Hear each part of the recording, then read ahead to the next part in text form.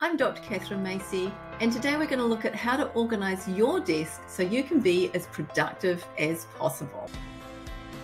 Printer or your scanner on the dominant hand side of your computer. So if you're right-handed, like I am, then my printer's just off to my right-hand side. And that makes it very, very easy for me to operate and grab the stuff that I need to print. It just makes it very, very easy to manage.